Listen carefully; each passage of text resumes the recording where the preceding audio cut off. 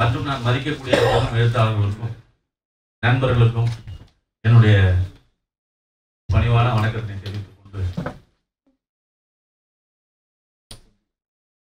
கவிஞர் அனார் குறித்து பேச வேண்டும் என்று நினைத்த போது 2 ஆண்டுகளுக்கு முன்பு இதே மேடையில் ஒரு பெண் கவிஞர் குறித்து நான் பேசிய போது அன்பு தம்பி அமிர்தம் சூர்யா அவர்கள் கவிதைகள் குறித்து பேசுவதற்கு உனக்கு என்ன இருக்கிறது என்று கேட்டார். முதலாக அனார் குறித்து நீங்கள் பேச வேண்டும் என்று கேட்டபோது எனக்கு அதுதான் நினைவு வந்தது. குறிப்பாக விமர்சனங்கள் எழுதுவது என்பது மக்சிம் கார்கி ஒரு வார்த்தை சொல்லியிருந்தார். உழுகிற மாட்டின் மீது அவ்வப்போது ஈ கடிக்கும் இல்லையா, அது போன்றது என்று சொல்லியிருக்கிறார். அதுதான் எனக்கு நினைவுக்கு வந்தது. குறிப்பாக பெண் கவிஞர்கள் குறித்து பேசுவது என்பது எனக்கு என்ன ஒரு ஆபத்தாக இருக்கும் என்று தோன்றுகிறது. ஏனென்றால் நான் இங்கே பேசிக் கொண்டிருக்கும் போதே அவர்கள் முகநூலில் ஏதாவது போட்டு கலாய்த்து விடுவார்கள். அது பயமாக இருக்கிறது. நான் சீனிவாசனிடம் சொன்னேன், இந்த உங்களை கொண்டு விடாதீங்க, நான் இயற்கையா பேசக்கூடிய ஆளு, இயற்கையா பேசினாலே ரொம்ப தும்பாயிடும், அதுவும் அனார் பெண்ணா இருக்காங்க, வேணான்னா என்ன விட்டுருங்கன்னு சொல்லி கேட்டேன். இல்லை எதனாலும் பேசுங்க பார்த்துக்குவோம். இன்னைக்கு உண்மையை பேசுறது அப்படிங்கிறது ஆபத்தானதா இருக்கு. மனசுல பட்டதை பேசுறதுங்கிறது ஆபத்தானதா இருக்கு. ஒரு புத்தகத்தை படிச்சவனே மனசுல என்ன பட்டுச்சு அப்படின்னா உண்மையா பேசினா அங்க படிக்கிறேன்னு சொல்றாங்க. அது ஆச்சரியமா இருக்கு. இந்த நிலையில அனார் குறித்து இல்ல, அனார் எழுதிய கவிதை குறித்து பேச வேண்டும் என்று தொடர்ந்து சீனிவாசன் அவருடைய தொந்தரவு ஏற்று நான் இங்கே பேச வந்தேன். இந்த அனார் கவிதைகள் குறித்து பேசுவதற்கு முன்பாக நான் அனாருடைய கவிதைகளை படித்திருக்கிறேன் என்பது உண்மை. படிக்காமல் வர வழியில ட்ரெயின்ல அல்லது பஸ்லயே அப்போ ஒரு கவிதை புத்தகம் வாங்கி படிச்சுட்டு 2 கவிதையை பற்றி சொல்லிட்டு தமிழ்நாட்டிலே அனார் தான் தமிழ் தடம் பதித்த கவிஞர் அப்படின்னு சொல்லக்கூடாது. இந்த நூற்றாண்டில் அனாரை நீக்கிட்டு தமிழ் கவிதையை பேச முடியாதுங்கிற வார்த்தை சொல்லக்கூடாதுங்கிறதுல நான் உறுதியாக இருக்கேன். ஸோ இதெல்லாம் யோசனை பண்ணி அவங்களுடைய புத்தகம், அவங்களுக்கு வந்த விமர்சன கட்டுரைகள்லாம் படித்தேன். அவங்களுடைய கவிதைகளை படித்து முடிச்சுட்டு நான் முதலாக அனாருங்கிற பேரை எப்போ கேள்விப்பட்டேன் அப்படிங்கிறத பற்றி யோசனை பண்ணேன். பொதுவாக இன்றைக்கி கவிதைகள் எழுதுகிறவங்க வேகமாக எழுதுகிறாங்க. அதில் அனார் எந்த இடத்துல இருக்காங்க, எந்த விதமாக எழுதுகிறாங்க அப்படின்னு யோசனை பண்ணிவிட்டு இந்த மீட்டிங்கில் என்ன பேசுகிறது அப்படின்னு முடிவு பண்ணி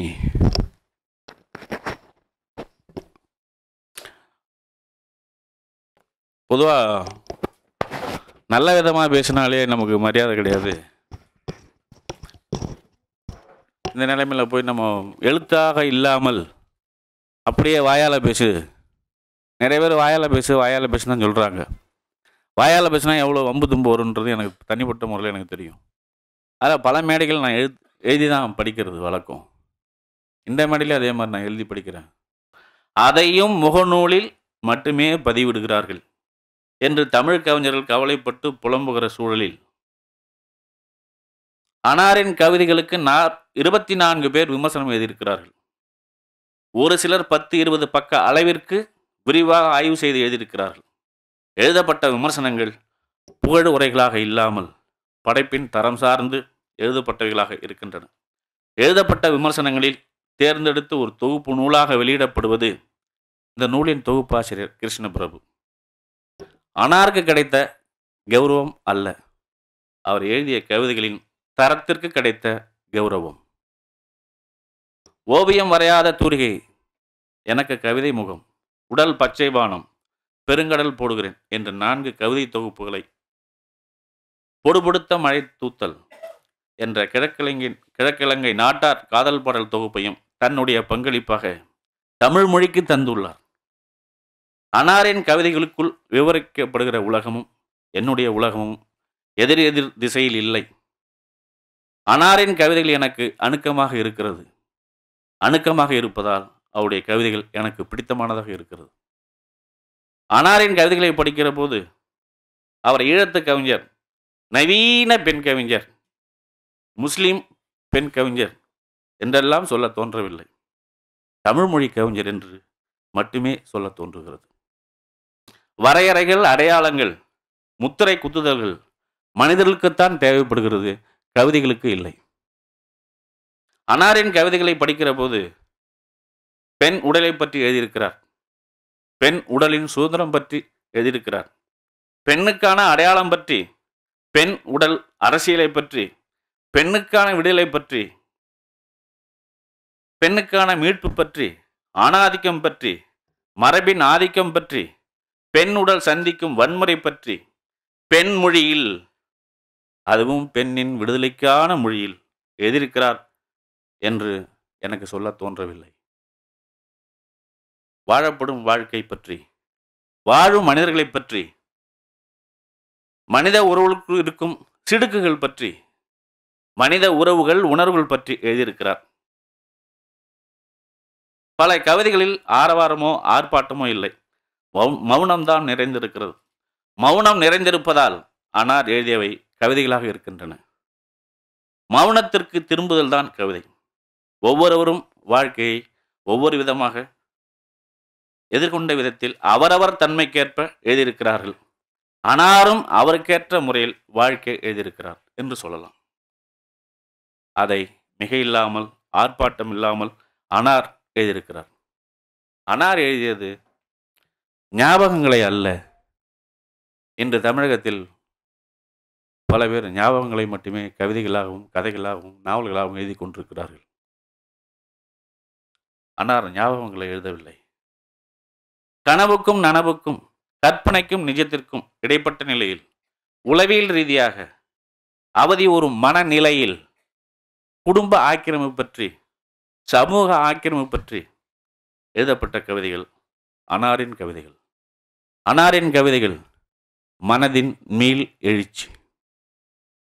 சொல்ல முடியாததை சொல்வது, பகிர்ந்து கொள்ள முடியாததை பகிர்ந்து கொள்வது கவிதை என்றும், நான் வாழ்கிறேன் என்பதற்கும் நான் எழுதுகிறேன் என்பதற்கும் வித்தியாசங்கள் இருக்கக்கூடாது என்பதை எனது கவிதைகளின் நோக்கம் என்றும் அன்னார் கூறுகிறார். இந்த கூற்றுகளிலிருந்து அவருடைய கவிதைகளின் தன்மையையும் நோக்கத்தையும் நம்மால் உணர்ந்து கொள்ள முடியும். பெண் உடலை கொண்டாடி எழுதுவது வேறு, பெண் உறுப்புகளை சுட்டி எழுதுவது வேறு. பெண் உடலை கொண்டாடி எழுதுவது வேறு, பெண் உறுப்புகளை சுட்டி எழுதுவது வேறு என்று சொல்வதிலிருந்து அன்னார் சூழலை பயன்படுத்திக் கொள்ளாத கவிஞர் என்பது தெளிவு. மனிதர்களின் வாழ்வையும் மனங்களையும் நெருங்குவதற்கு முன் தடைகள், முன் தீர்மானங்கள் தேவையில்லை என்று சொல்கிற ஆற்றல் அன்னாருக்கு இருப்பதால் தான் அவருடைய கவிதைகள் எந்த வரையறைக்குள்ளும் அடைமொழிக்குள்ளும் அடைபடாமல் இருக்கின்றன. அடையாளங்களை, வரையறைகளை, அடைமொழிகளை உடைப்பதுதான் கவிதை. நல்ல கவிதை எல்லா அடையாளங்களையும் நிறமிழக்க செய்துவிடும். அன்னார் அரசியல் கவிதைகளை எழுதவில்லை என்று பலரும் இந்த நூலில் எழுதியிருக்கிறார்கள். அது உண்மை இல்லை. கவிதை எழுதுவது, கவிதை பற்றி சிந்திப்பது கூட அரசியல் செயல்பாடுதான். கவிதைகளை பற்றி நான் உரைநடை எழுதுகிறாள். கவிதைகளை பற்றி சொல்வது சுலபமானதல்ல. அதனால் அன்னாருடைய கவிதைகளில் எனக்கு பிடித்தமான சில வரிகளை மட்டும் இங்கே சொல்லி முடிக்க விரும்புகிறேன். மழை ஒவ்வொரு சொல்லாக பெய்கிறது. மழை ஒவ்வொரு சொல்லாக பெய்கிறது. ஒரு வயல் வெளி அளவு சொற்கள் என்னுள் இருந்தன. வால் உரைக்குள் கனவுகளை நிரப்புங்கள். புறவிகள் பூட்டிய புது குரல். வானம் பூனைக்குட்டியாகி கடலை நக்குகிறது. வெளிச்சத்தை இருட்டை தின்று வளரும் கனவுகள். வளராத இறகுகளுடன் அவனது சொற்கள் மின்னி மின்னி பறக்கின்றன. அமைதி வெளியே இருக்கிறது, அமைதியின் நிழல்தான் உள்ளே இருக்கிறது. பூட்டப்பட்ட கதவுக்குள் இருந்தபடி எப்படி சுதந்திரத்தை அடைவது? இரவு மின் விளக்குகளில் வெளிச்சம் பூத்து கிடக்கிறது. நீ அறுவடை முடித்து திரும்புகின்றாய், இன்னும் இருக்கிறது விளைச்சல். இந்த ஒரு வரிய எடுத்து என் முன்னாடி கூட 1 மணி நேரம் பேசிட்டு இருந்தேன். என்னன்னா, அறுவடை முடித்து திரும்புகின்றாய், இன்னும் இருக்கிறது விளைச்சல்னா, இது பொது மேடையில் அதை பற்றி சொல்லக்கூடாதுன்னு நினச்சிட்டு இருக்கேன். ரொம்ப ரசனையான ஒரு வரி அது. நான் அறுவடை முடிச்சுட்டேன் நான் நினச்சிட்டு இருக்கேன். ஆனால் இன்னும் அங்கே இருக்கு. ஸோ இது போன்ற சில வரிகள் ரொம்ப மனசுக்கு இதமாக இருக்குது, பிடிச்சிருக்கு. அதுக்குள்ளார ஒரு கதை இருக்குது, ஒரு நினைவு இருக்குது, ஒரு சம்பவம் இருக்குது. அதனால் எனக்கு அண்ணாவுடைய கவிதைகள் ரொம்ப பிடிச்சமாக இருக்குது. குறிஞ்சியின் தலைவி என்ற கவிதை ஒரு தொகுப்பிலும், நான் பெண் என்ற கவிதை மற்றொரு தொகுப்பிலும் வந்திருந்தாலும் 2 கவிதைகளின் மையமும் ஒன்றுதான். எழுதப்பட்ட காலம் வேறு, எழுதப்பட்ட விதம் வேறு. அதனால் அவற்றை கவிதை என்று சொல்ல முடிகிறது. மேலும் சில இரத்த குறிப்புகள் என்ற கவிதை குறித்து நிறைய பேர் பேசியிருக்கிறார்கள், நிறைய பேர் எழுதியிருக்கிறார்கள். எல்லாருக்கும் பிடித்தமான கவிதையை அன்னார் எழுதியிருக்கிறார். ஆச்சரியம்தான். அன்னாரின் 4 தொகுப்பில் உள்ள கவிதைகளையும் நான் படித்திருக்கிறேன். அவருடைய கவிதைகளை படிப்பதற்கோ புரிந்து கொள்வதற்கோ எனக்கு எந்த சிரமமும் தரவில்லை.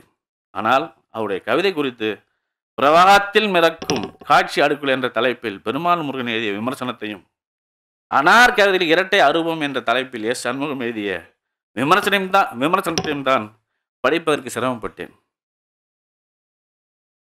கவிதையாகவும் இல்லாமல் உடனடியாகவும் இல்லாமல் இருப்பவற்றை எப்படி படித்து புரிந்து கொள்வது?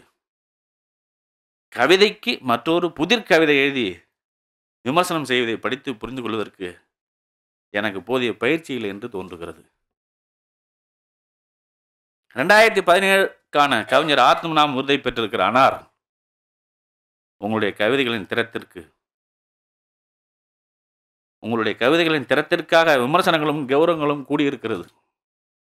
அதே நேரத்தில் உங்களுடைய கவிதைகளை சுற்றி ஆரவாரமான ஆர்ப்பாட்டமான கூச்சல்களும் கேட்கின்றன. கூச்சல்களிலிருந்து சிலவற்றை தருவது பிழையாக இருக்காது என்று நான் கருதுகிறேன். அந்த விமர்சனங்களை வரக்கூடிய சில வரிகள். அன்னாரின் வேட்கையின் சொற்கள் வில் ஏறிய அம்புகளாய் பறந்து வந்து நம்முடைய உடலில் பாய்வதன் அரசியலை புரிந்து கொள்ள முடிகிறது அப்படின்னு ஒரு வரி இருக்கு. திருப்பியும் படிக்கிறேன்.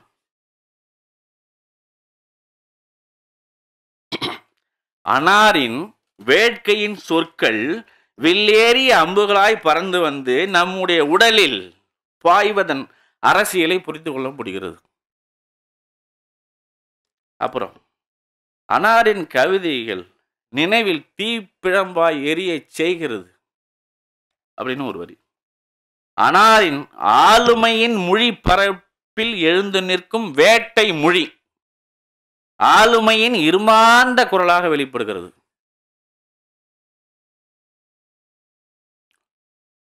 தனிமை அன்னாரின் மொழிகளில் வேட்டையாடப்பட்ட இறைய சத்தமின்றி புசித்தவாறு இருக்கும் அரூப மிருகமாகிறது.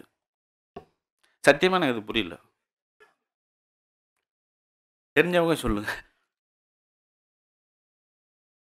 அன்னாரின் கவிதைக்குள் தகைத்து கொண்டிருக்கும் எழுத்துக்களின் சுதந்திரம். அன்னாரின் கவிதைகள் கண்ணுக்கு புலப்பட. இதுதாங்க உலகத்திலே இந்த மாதிரி ஒருத்தங்க தமிழ் எழுத முடியாதுங்க. அப்படி ஒரு பிரமாதம் இருக்காம பாருங்க. அன்னாரின் கவிதைகள் கண்ணுக்கு புலப்படாத காட்சிகளிலும் வெளிகளிலும் அண்டங்கள்ல மிதக்கிறது. இவை அண்டங்களையும் பருவங்களையும் தாண்டி அமிங்கியும் படிமங்களாய் ஊடுபாய்கின்றன.